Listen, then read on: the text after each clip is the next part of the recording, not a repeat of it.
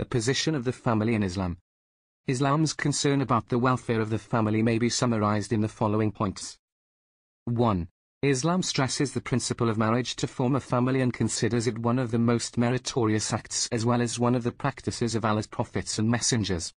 The Prophet said in this regard, "Sometimes I fast and sometimes I don't, I engage in night prayer and I also sleep, and I marry women. Therefore, whoever does not follow my practice is not one of my true followers." Sahih al-Bukhari, 4776, Sahih Muslim, 1401.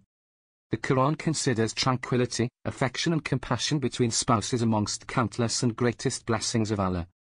Amongst the countless and greatest blessings that Allah has bestowed upon us, the Quran mentions our love and tenderness which He has placed between spouses. Among His signs is that He created spouses for you of your own kind so that you might find tranquility in them, and He has placed affection and compassion between you. Surah Ar-Rum, 30:21. Islam commands its followers to get married and to make marriage easy for those who seek it to guard their chastity, as the Prophet said. There are 3 people whom Allah will surely help. Amongst these 3 He mentioned a person who wants to get married in order to preserve his chastity. Sunan at-Tirmidhi, 1655. It also commands young men to get married, for marriage is the right course of action to help them control their intense sexual impulses and to find tranquility in their spouses. 2. It has shown respect to every member of the family, males and females alike. It has charged the parents with the great responsibility of bringing up their children. Abdullah ibn Umar narrated that he heard Allah's Messenger say, "Every one of you is a guardian and is responsible for those in his custody. The ruler is a guardian of his subjects and responsible for them, a husband is a guardian of his family and is responsible for it. A woman is a guardian of her husband's home and is responsible for it, and a servant is a guardian of his master's property and is responsible for it." Sahih al-Bukhari, 853, Sahih Muslim, 1829. 3. It encourages children to honor their parents and commands them to express respect and appreciation to them, look after them and show them due obedience until their death. Islam inculcates in children the principle of expressing respect and appreciation to the parents. No matter how old children may be, they are duty-bound to obey their parents and show kindness to them. Indeed, the Quran regards obedience to one's parents a meritorious act of worship and warns the believers against being rude to their parents, even by saying a word of disrespect to them. Your Lord has decreed that you should worship none but Him, and that you should show kindness to your parents. Whether one or both of them reach old age with you, do not say yuck to them out of irritation and do not be harsh with them but speak to them with gentleness and generosity. Surah Al-Isra, 17:23. 4. It commands parents to safeguard their children's rights and urges them to spend on them equally and treat them justly in all apparent matters.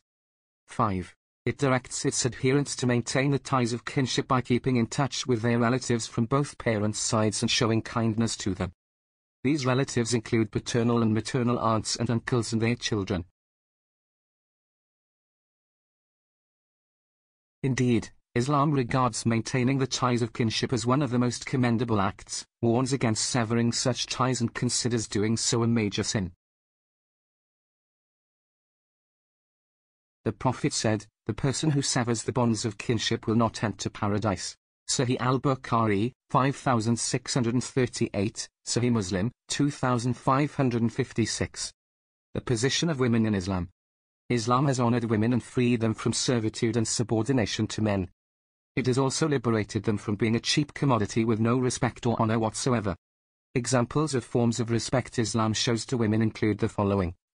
Islam grants them the right to inheritance, allocating them equitable shares with men, which sometimes differ under certain circumstances depending on their relationship with others and the financial obligations they have to discharge. While men support the family as a matter of religious obligation, women are not obliged to spend a penny. It establishes total equity between men and women in numerous matters including financial transactions. As the Prophet said, women are the twin halves of men. Sunan Abu Dawud, 236. It grants them the right to choose their husbands and places a large amount of the responsibility of bringing up children upon them, as the Prophet said. A woman is a guardian of her husband's home and is responsible for it. Sahih al-Bukhari, 853, Sahih Muslim, 1829. It grants them the right to keep their maiden names. In Islam, a woman does not change her surname to that of her husband upon marriage, as is common in many parts of the world. Rather, she retains her maiden name, and thus her independent personality. It makes it the husband's duty to spend on those women entitled to his support, such as his wife, mother and daughters, without attempting in the least to remind them of his favors. It stresses the importance of helping weak women who are in need of support, even if they are not one's relatives, and urges its followers to engage in such a noble act. Regarding it one of the meritorious deeds in the sight of Allah.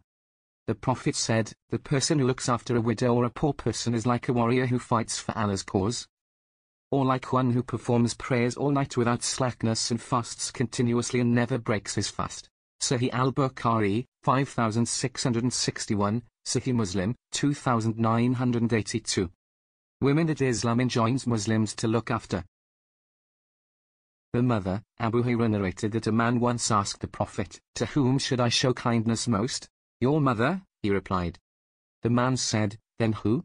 The Prophet, again, said, "Your mother." The man further asked, "Then who?" The Prophet replied, "Your mother." The man asked again, "Then who?" The Prophet said, "Then your father." Sahih al-Bukhari, 5626, Sahih Muslim, 2548. The daughter, Uqba ibn Amir narrated that he heard Allah's Messenger say, "Whoever has 3 daughters and he remains patient with them, provides for them and clothes them from his money, they will be a shield for him from the hellfire on the day of resurrection." Sunan ibn Majah, 3669. The wife, Isha narrated that Allah's Messenger said, "The best among you are those who are best to their wives, and I am the best amongst you to my wives." Sunan at-Tirmidhi, 3895. Islam considers the relationship between husband and wife to be complementary, each of which remedies the deficiency of each other in building the Muslim society. No place for a struggle between the sexes. Islam considers the relationship between husband and wife to be complementary, each of which remedies the deficiency of each other in building the Muslim society.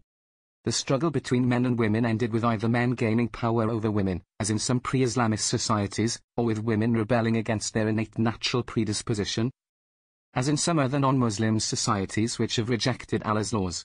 This only happened as a result of rejecting Allah's guidance.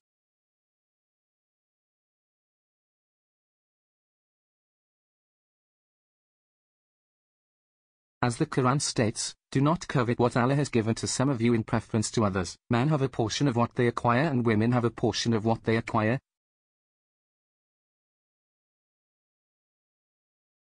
But ask Allah for his bounty.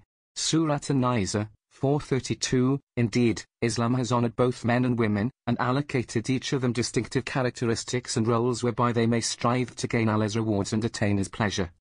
It does not give preference to any of the 2 sexes, rather, it aims to promote the welfare of the individual in general and that of society at large. Therefore, there is no such thing in Islam as a struggle between the sexes, there is no need for a fierce rivalry for worldly pursuits between them, nor is there a necessity to launch an attack against either of them in an attempt to disparage, harm, criticize or find fault with any one of them. All this is vain in Islam and constitutes a misunderstanding of Islam's view of the roles it has assigned to each one of them. In Islam, each one of them has a share according to what they have earned in both material and spiritual terms. Instead of envying each other, they are required to ask Allah to give them more of his bounty through lawful labor and through prayer.